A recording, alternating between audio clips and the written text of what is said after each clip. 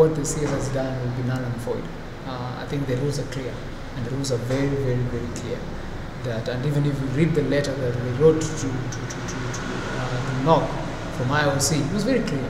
The minister needs to bite the bullet and rectify the problem and follow the right procedure.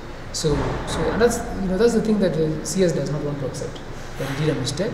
All of us know that there's a problem in NOCK, all of us. But how can we solve a problem by creating more problems? And that's what he's doing. He's creating more problems, because if he doesn't rectify, according to that letter, it says that the IOC will take action. If the only action IOC will take is ban Kenya.